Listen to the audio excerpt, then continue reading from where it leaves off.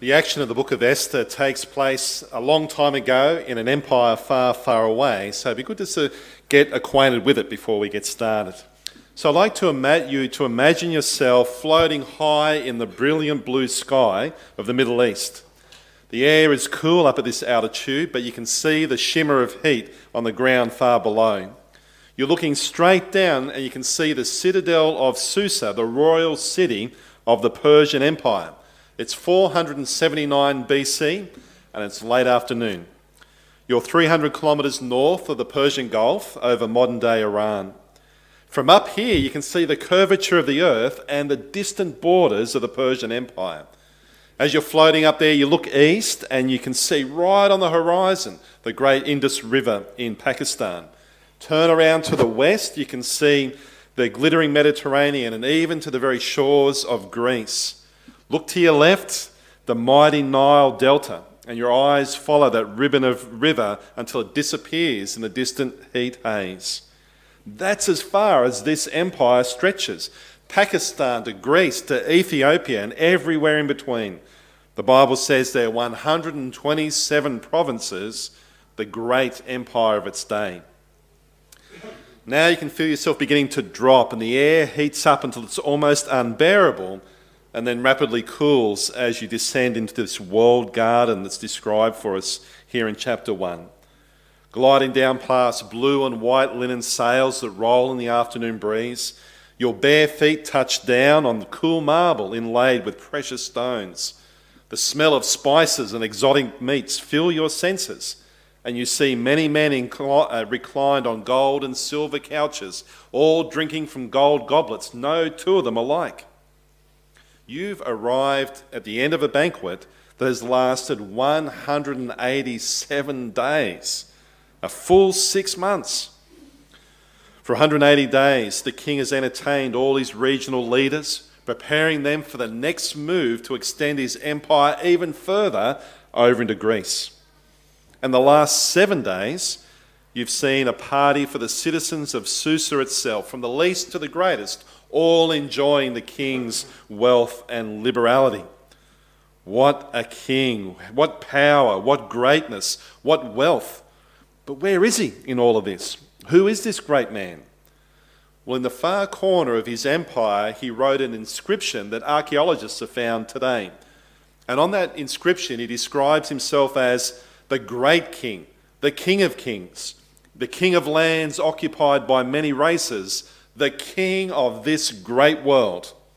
Humble man, but given the job of being the emperor of the Persians. And your eyes look at who could this be? And you see there on a dais the king himself, Xerxes. Historians record him as taller, more handsome, and more ruthless than any other Persian king. Dark curly hair, a long, well-groomed beard, ruler of an empire unequalled on the earth at the time. As we've dropped into this party in chapter 1, we see him in close consultation with his trusted advisors. What could he be talking about? The next military conquest? Trade issues across the vast empire? Magnificent building works? Well, in fact, a crisis has gripped the palace. Something has happened that threatens to ruin this 6-month-long party, threatens even this vast empire itself. And so far, the story is exotic to us. It's far away in place and time. It's a story of celebrity and the lifestyles of the rich and famous. Yet we're about to enter very familiar territory. What happens in this chapter doesn't necessarily sound modern, it sounds timeless. From the Persian Empire to the Academy Awards and its after parties, to US presidential inaugural balls, to elite sports in Australia, we've heard this story before. And many of us today here have lived it. So what is that issue? Well, it centres around Queen Vashti, whom we meet in verse 9. Now, the book's called Esther, but we don't even hear about Esther until chapter 2. The narrator could have started his story at chapter 2 and made a brief mention of Vashti, if at all. She's not critical to the story, but she gets a whole chapter around her. Vashti's story is important. Her experience will help us understand the danger that Esther's about to be in. But also, in God's plan, Vashti's story needs to be told. She's a minor character in the story, she's a minor character in the Bible, but in God's planning, her story matters. And I want to think today about why that is. Well, we see the two different banquets. Apparently, in Persian culture of that time, the wives of the male guests were unable to attend for a short time and then were expected to leave while the men got on with things that they didn't want their wives to see. So in verse 9, Vashti holds a separate banquet for the women of the palace while the men carry on and get carried away elsewhere in the palace. Vashti's not her real name. It's a pet name given to her by the king. It means desired or best or beautiful one. So instead of calling her by her own name, he uses a name which describes her in relation to him. He desires her. He considers her the best of his many women in the harem. She's beautiful, and it's her beauty that he wants to show off. In verses 10 and 11, the king, in high spirits from wine, and we'll see that quite often throughout this book of people in power, drunk on alcohol, commanded that she be brought before him and his guests. The reasons given there, in order to display her beauty to the people. Verse 4 tells us that for 180 days, Xerxes has been displaying his vast wealth and his glory. And in the days before fireworks on New Year's Eve, the dramatic finale of this extended drinking binge will be the appearance of the stunningly beautiful queen. She is the piece de resistance of all his possessions. And I use possession deliberately. He has in his possession a most beautiful woman, and he wants to display her as a reflection of his greatness and power. So in verse 11, the command is for her to come and to appear in her royal crown. I remember my college lecturer saying that it's implied that that is all she is to be wearing, just the crown. She's to be paraded before a group of men who have been on a 6-month alcoholic bender, like it's some end-of-year footy tour to Bali or a debauched 21st birthday. I remember reading Indigenous leader Warren Mundine's autobiography recently, and his first job was at Bankstown Sports Club in the 70s down in Sydney. He said one night the room was booked out by a citywide car dealership for their end-of-year awards night.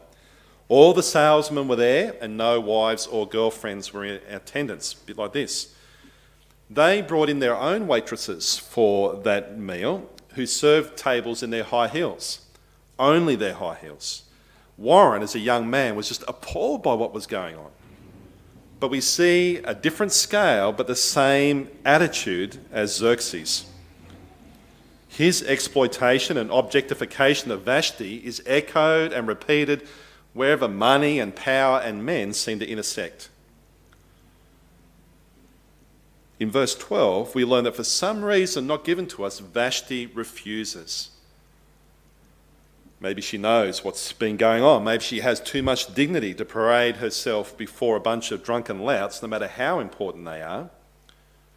And when Vashti bravely refuses to come, like a spoilt brat, Xerxes gets the sulks. Immediately, in the very same verse as her refusal, verse 12, he's furious and burns with anger.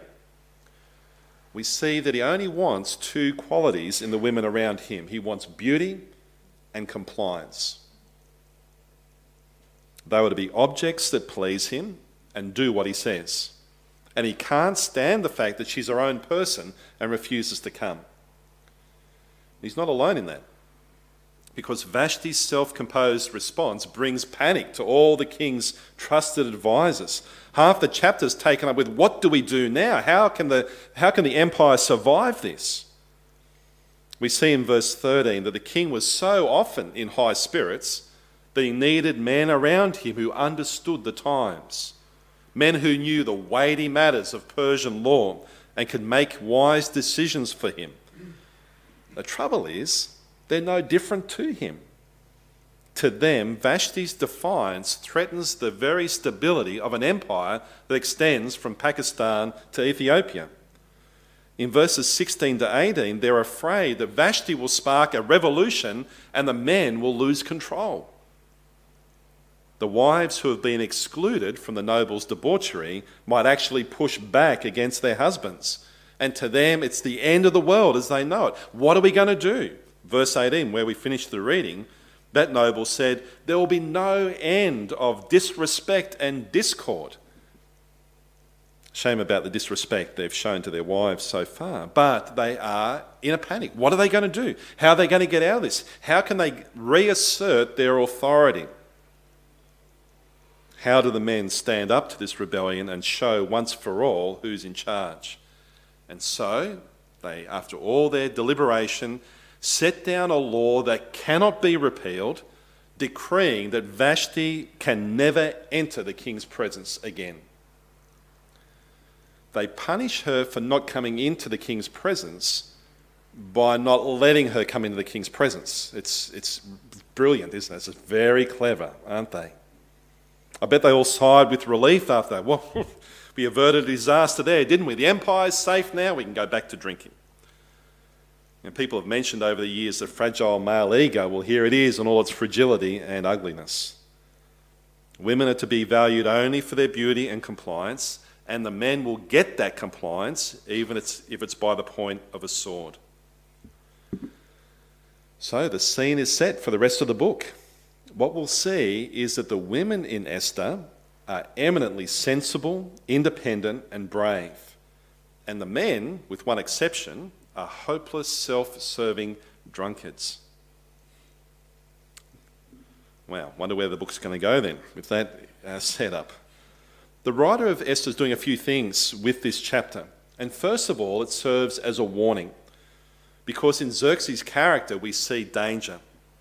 He's a man given to drunkenness, of volatile emotions, and yet he holds absolute power. He can make rules that will never be repealed, but he lacks all ability to use that power wisely. His wealth and empire were earned by his father and grandfather, Darius and Cyrus, whom Daniel served, one of the wisest men who ever lived. Xerxes has inherited both great wealth and power, but he doesn't know how to use them. So not only will he suffer personally from that, and we'll see that in the next chapter, but the whole Jewish nation throughout his empire are threatened by this man of volatile emotions and absolute power. But that's for later. When we're introduced to Esther next chapter and she's sucked into this vortex of the royal court, we now understand the danger that she'll be in. Esther is not a love story about how the powerful king falls for the beautiful peasant girl, because he sees the world only in terms of himself, obsessed with his power, and all he wants from women is beauty and compliance. And his fury erupts when compliance is not given. So how is that going to work out for Esther? There may come a time, as the book unfolds, where she needs to stand up to that king, or maybe to defy one of those royal decrees that cannot be repealed. So we'll have to wait and see how that works out. But I also said earlier that Vashti's story stands on its own. She's not here only to sort of pave the way for Esther. She gets a whole chapter, and I think that's significant. We have to think about why that is. Why does her story get to be told as well? We don't find out what happens to her after this. She never is to enter the king's presence again. For all intents and purposes, she disappears. You know, her brave stand is punished rather than rewarded. She features no more in the records of the Persian Empire. But here in God's story, she remains. She features here.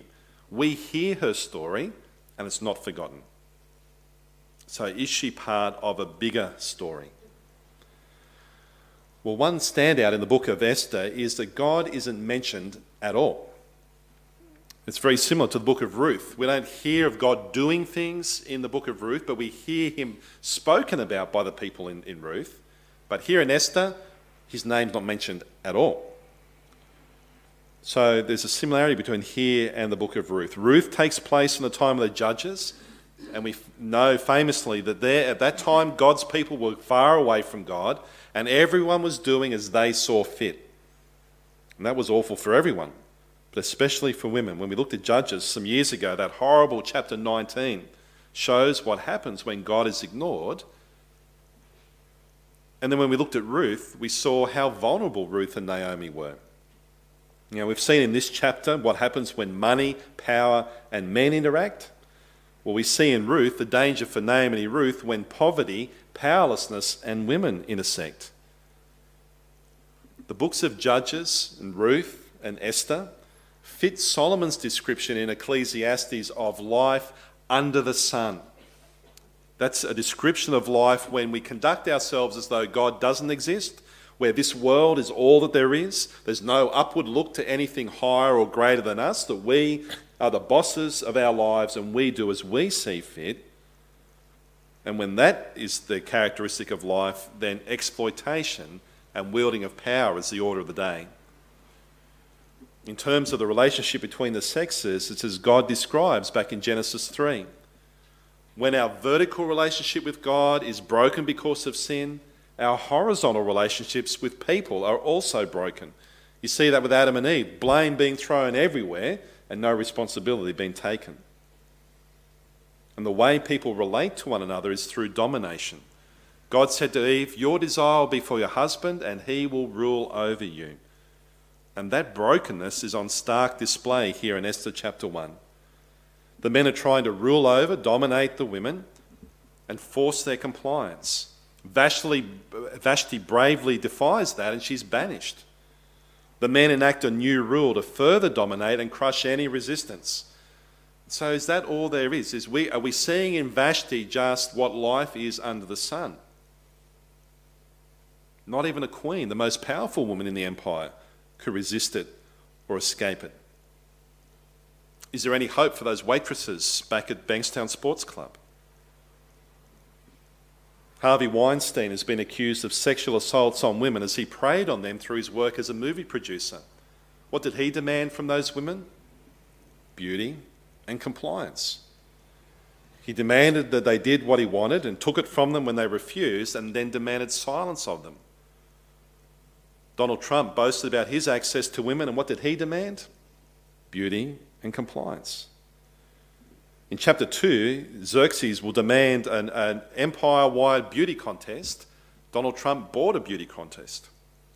Even Solomon, one of the great kings of Israel, ran a harem, and for all the romance of the Song of Songs, he had 700 wives and 300 concubines. Most of them married to him just to cement a deal with a foreign king. Beauty and compliance, exploitation and abuse. And in many abusive relationships today, those demands are still being made. Sometimes a man will determine what his wife or girlfriend can and can't wear, or he'll limit her access to social media or her phone. He'll limit her friendships or her work or her money. And like Xerxes, he'll be furious and burn with anger if she tries to be her own person rather than his exclusive property. The research of Julia Baird has identified that these kinds of abuses also happen even within Christian marriages and within ministry couples. Life under the sun has penetrated the church as well. It's a bleak picture. Can anything be done about that? Is that the way things will always be? It was true in 479 BC, it was true in the 1970s in Australia, it's true today. Was Vashti's noble resistance futile? Well, life under the sun, life lived without God, is bleak and awful. The intersection of men and power has always led to Genesis 3 ways of living. Yet, in the goodness of God, that's not the end of the story. In Jesus, God breaks into life under the sun. And so we see in Jesus a man with absolute power. So how do we see him use his power, particularly as he relates to women? Well, in John 8, we see him deal very graciously with a woman caught in adultery. The Pharisees had caught her, they'd conveniently let the man go, but they wanted her stoned to death. Jesus honoured Mary's decision to learn from him, even though that was meant to be only a male occupation at the time, and even though Martha, her sister, complained about it. His parables feature women as models of faith. He gave Mary Magdalene the joyful privilege of being the first witness of his resurrection and gave her the commission of being an apostle to the apostles and proclaimed to them the resurrection. He said he came not to lord it over people, not to be served like Xerxes demanded, but to serve and to give his life as a ransom for many. In Jesus, we see Genesis 3 overcome and overturned. His death and resurrection gives hope for men and women. He's reconciled our vertical relationship with God, and through that, he reconciles our horizontal relationships with one another. We read Vashti's story and our hearts ache for a better way. She reminds us of so many other examples and maybe even ourselves. And we see the danger and that so many who have come after her are in. But in conquering sin and death, Jesus has set the captives free. He sets us free to no longer have to live as though we are under the sun. And so if you are in a relationship and you do demand compliance, what we're seeing here is that you are not living as a Christian, but in opposition to Jesus. That to demand compliance from someone else is completely at odds with Jesus' character and his commands to us. If you're in a relationship where your compliance is demanded, well, then that other person is not acting as a Christian or a follower of Jesus. And you do not have to endure that. You can find someone who you can trust to talk to about that, and we will support you as a church. In Jesus, the new creation is broken in. Vashti's story is not the end of the story. Jesus calls us to live in this new life. As Greg started off the service with Psalm 34, it speaks about how God turns his face against those who do evil, but also turns his face toward those who are brokenhearted and lifts up those who are downcast. Let's come before God in prayer and bring these things to him.